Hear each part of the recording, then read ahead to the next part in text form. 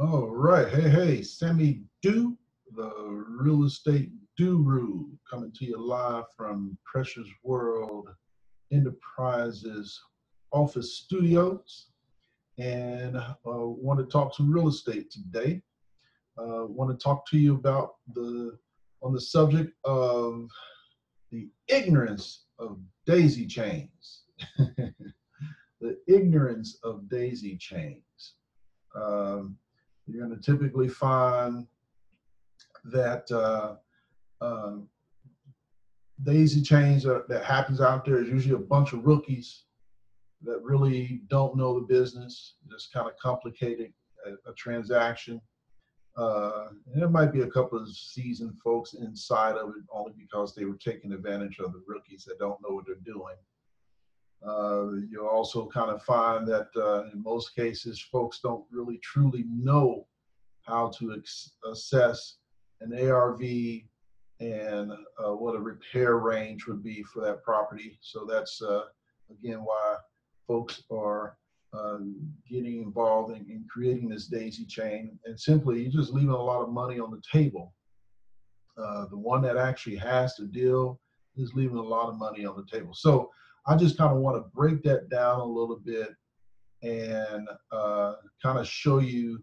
First of all, I hear folks that really don't know what daisy chains are, so I kind of tell you what that is, and then also tell you how this is able to occur, and tell you why it's a pretty ignorant type situation to be involved with. So let's just kind of start with the ignorance. Let's see if you can see that.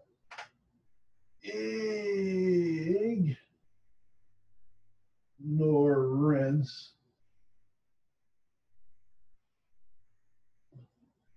of daisy chain.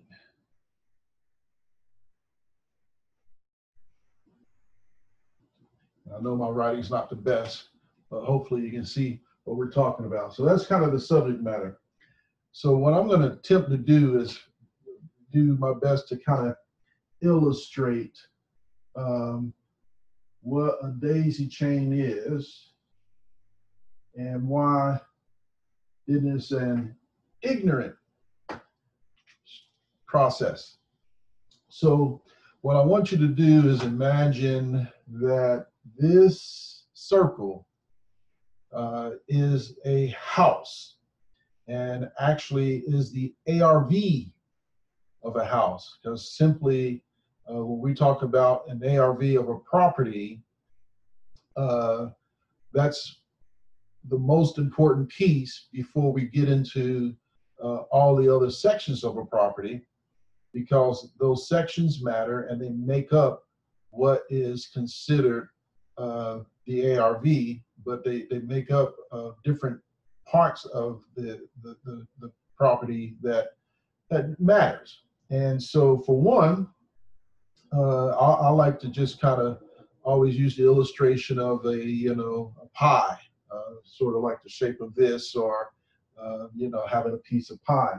And so you've got slices of that pie where, let's say that this slice here, and I'm going to use a different color here.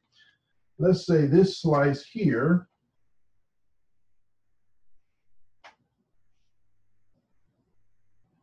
let's say this slice here is the mortgage balance.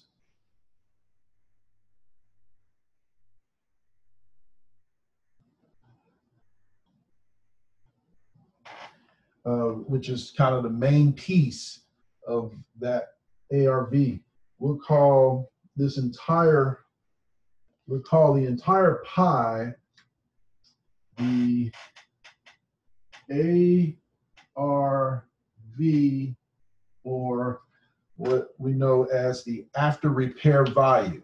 That's what the entire pie represents, as the after repair value. And that number could be whatever the after repair value after the property has been restored and put on the market, what the after repair value is. However, what you have to also consider are all the different costs that kind of goes into a property. So if there is a mortgage on a property, that is part of that cost. You're also going to have, repair costs, and let's say that the repair cost is X amount, and maybe even as much. I might even go further with this. Let's just for the sake of graphics, let's make the repairs. I think that was good. Let's make the repairs. Let's make the repairs about here. Let's say this is the cost of what the repairs to restore the property is. And actually, you know what? I'm gonna make that a little smaller, only for the sake of, because I am talking about daisy chains. So I'm gonna make this a little smaller. I'm gonna make this a little smaller, this section of the pie, because there are other costs as well. So let's say the repairs are here. The repairs are here.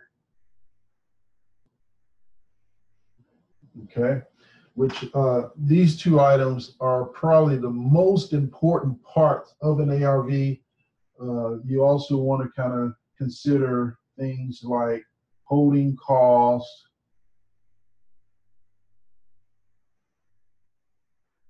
closing,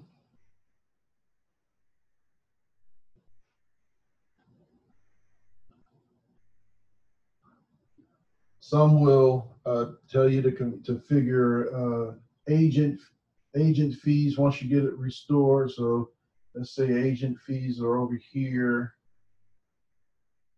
All right, and that's kind of the bulk of everything. It can vary again from property to property, but for the sake of this illustration, these are all slices of the pie of this particular property. Okay, and what happens is, of course, when it comes into wholesaling, this is the spread that everybody's trying to get a piece of. So typically when you're wholesaling, you may get, this part here as your fee. Let's call this a wholesale fee, or even call it your wholesale fee.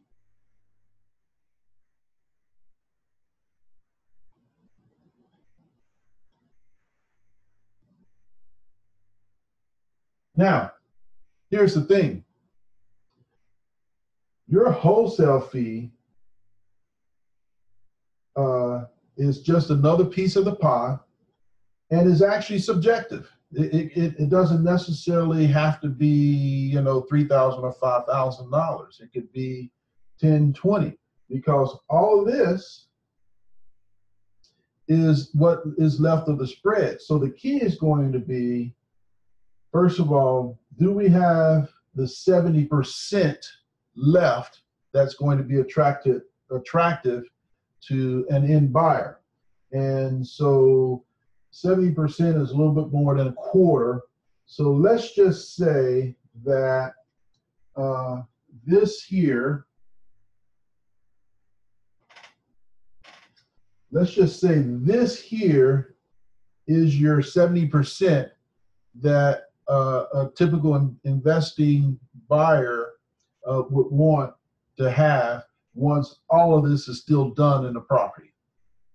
Okay, so let's just say this is the remaining 30%, because I meant the reciprocal of the 70%.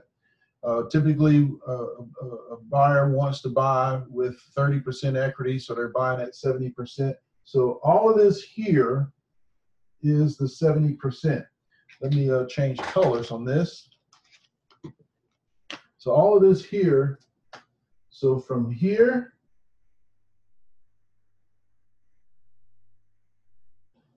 and here is the 70%.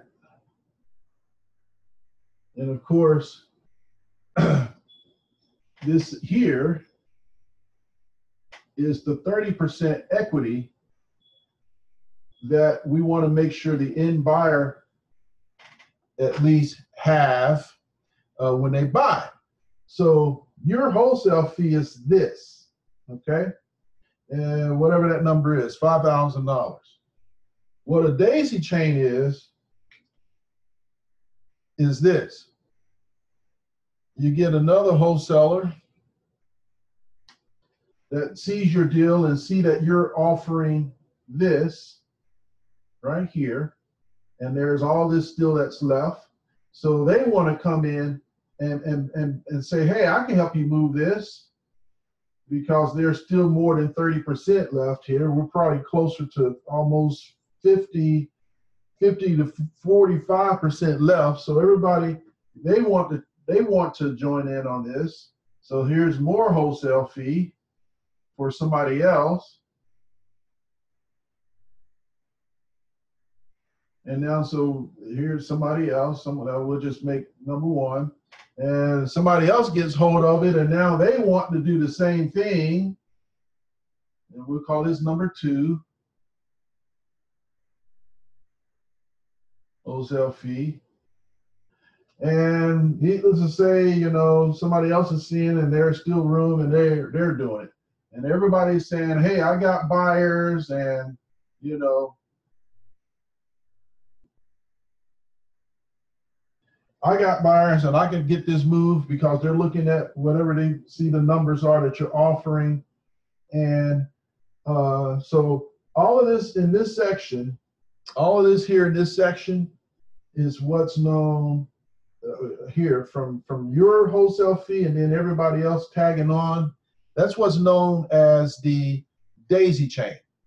And this creates a lot of paperwork at the title company. Everybody's got their assignment contracts that has to be fulfilled, and each one of those assignment contracts has that particular piece.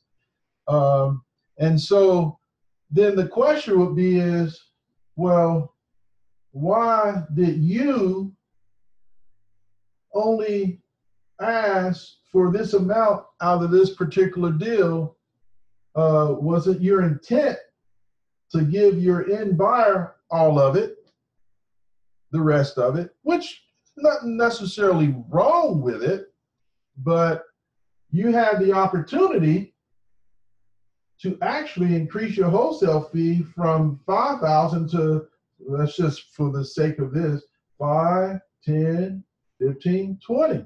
You could have gotten you a $20,000 wholesale fee from this, where the end buyer is still able to have the 30% equity that they are requiring in order to purchase the deal. $20,000 versus $5,000. But because of your ignorance in being able to vet the deal out properly of what, you know, what the ARV is, and let's just play with round numbers. Let's say it's $100,000. And let's say maybe there's you know, maybe $20,000 of balance left, and maybe another you know, $20,000 of repairs, and then you add agent costs and closing costs. You know, it might be a little high, but let's call it another $20,000. There's $60,000. ARV of $100,000 would be $70,000. So we've got so these numbers are a little high, but you got $70,000 here, a balance from the, say, the 60 to the, you know, 70 that left, that piece of the pie is still left, whether we divided it up in 5,000 or 3,000 or whatever. But here's the thing. This, if you do the proper analysis of a property, you shouldn't have to create a daisy chain to get it moved. It creates a lot of extra work for really nothing. It's money on the table that you really should have had for yourself, because technically all of this should have been yours. All of this wholesale fee here, this wholesale fee here and that wholesale fee there,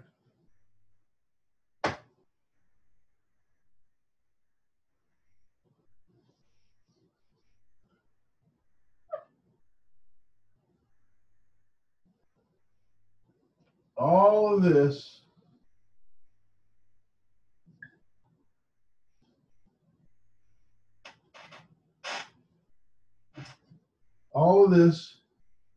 should have been your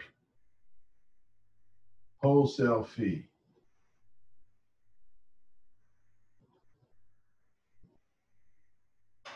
And this could have been, you know, 10, 15, maybe even $20,000.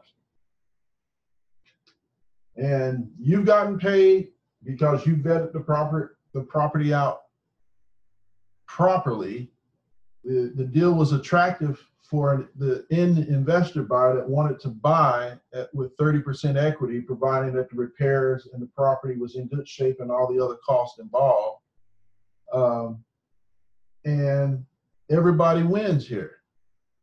The problem with these daisy chains is these folks are not properly analyzing these properties to know what the numbers are, whether they don't know truly what the ARV are, or don't know how to properly identify all the other costs that's involved with a property. So for one, it attracts other sellers that might know a little bit more, wholesalers that might know a little bit more, and they're just basically wanting to pile on to your deal and help sell. And you're under contract with them, and if they gave you $1, you're actually locked in, because sometimes most of the time wholesalers don't give you anything. So just so you know, money doesn't transfer hands. You're not binding in real estate. But you know, sometimes they give you $1 just to lock you in. Now you can't do anything, and all they're doing is also looking through their buyer list or trying to find a buyer for it, and then they find some other wholesaler that got attracted to it, so they pile on and they pile on. So then you have what's called a daisy chain, which is pretty ridiculous. It's happened, and it does happen, and folks do get paid through them. But the bottom line is, if it's your deal, you're leaving money on the table unnecessarily and creating that extra headache in getting the transaction done. So I want to do a quick video to talk about the ignorance of the daisy chain, because I think it's also damaging the credibility of the wholesale niche, because we have so many rookies and so many folks putting out, you know, bad information or incredible information or uncredible information when it comes to these transactions, putting out bad deals for one, when it comes to these type transactions. And it's just too many gurus that's out teaching these seminars that's getting everybody all amped up because of the glitz and glam of real estate. And it's just creating a bad name on a lot of these rookies that are trying to get in the game. So if you hadn't gotten your first deal, and hey, maybe your first deal was a daisy chain. I've heard stories of that happening, but it doesn't mean that that's a great situation. It means that you didn't really know what you were doing, and maybe even some of the others. To have one is bad enough, but to have multiple wholesalers on the same deal, that's just totally an atrocity. And I want to just kind of address that. You know, pardon my handwriting. I prefer to type, but I wanted to address this. So if you hadn't gotten your first deal yet, or gotten your second deal yet, or you're having trouble getting your business off the ground, maybe you have heard this term daisy chain, never really know what it meant. I want you to first of all, subscribe to this channel, like this channel. If you like this content, please make comment. If you don't like the content, let me know that too. I'll stop putting this stuff out. But my mentors told me it's time to reach one, teach one. So it's now my desire to try to help a few folks walk them through getting their first deal, holding your hand. And so anytime, whether my mentee or some other folks that come up with issues that's real time on the street, because I'm actually on the street doing things on a daily basis, and I come across some things that it seems like the people need to know, I'll make sure I'll try to do some video on it to provide real time content. It is not my niche to sell you into real estate and to tell you all about the glitz and the glam and how to be wealthy and all this kind of stuff. That's not what I do. I'm not a guru, don't want to be a guru. I am Sammy-doo, the Duru. I'm doing it, and I'm here to show you the real work, the real thought processes, in real time, with real information that you don't learn on YouTube University, or you don't learn in some of the seminars. You only will learn because the information has been passed down to you from folks that have been in the street like myself. And so if you don't have a mentor, feel free to subscribe. Click the link in the description or somewhere around where you could either subscribe to a private coaching group of mine, or if you want to book some one-on-one time with me, and I can give you in an hour everything that I think you can do that you might need to do, and we'll break down what you're doing to get you going and getting you closer to your first deal. Or if you want just to get some one-on-one time with me and have me walk you through the entire process, from helping you to identify how to get a deal, to analyzing a deal, to helping you know how to draw it up, and helping vetting out your buyers and sellers and all this kind of stuff. I can help walk you through all of that. Every single one of those, I have a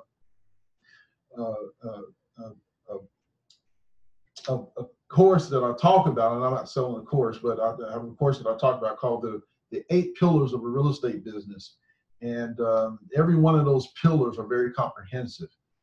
To include this section, it comes in one of the pillars of being able to analyze a deal to know what your exit strategies can be, because not every deal would look like this. This is a typical wholesale type of transaction. But if you need that kind of help, just subscribe, like the channel, subscribe to the channel, as well as subscribe to my private coaching group. Like I said, you can also look at booking a one-on-one time with me, and we can even talk about even further mentorship and coaching with you. But for now, I want to talk on the subject of the ignorance of a daisy chain, because I see so much about daisy chains out there. It's pretty ridiculous. It's a headache to many of us that are seasoned and been in the game for a minute, and to see that this is still continuing to be a problem in this country. Let me just tell you, it's very ridiculous. And more importantly, for those of you that are wanting to be serious, you're leaving money on the table. Bottom line is, you need to learn your craft, and you really only going to learn your craft by getting help, getting a mentor, getting a coach that can help break some things down to you, so you're not leaving money on the table. I tell you, most of my deals, I think I average in most of my deals $10,000 to $15,000. I've of course have had some $5,000 and even $3,000 deals that I've done. I typically won't even get involved in the deal if it wasn't at least $5,000. Yes, I've done a couple of three, but most of my deals average $10,000 to $15,000. But I've also had them as high as, I think my highest wholesale deal was $40,000, and I did $40,000 in 3 weeks. That's the one that I remember the most, because that's been the highest. All my other was just average about 10,000 to 15,000 when I've done some wholesale type transactions. So if this helps you, please like and subscribe. Please make a comment. Let me know what you think. If you don't like it, let me know that too. So until then, I'll see you at the top, because the bottom sure is crowded. God bless.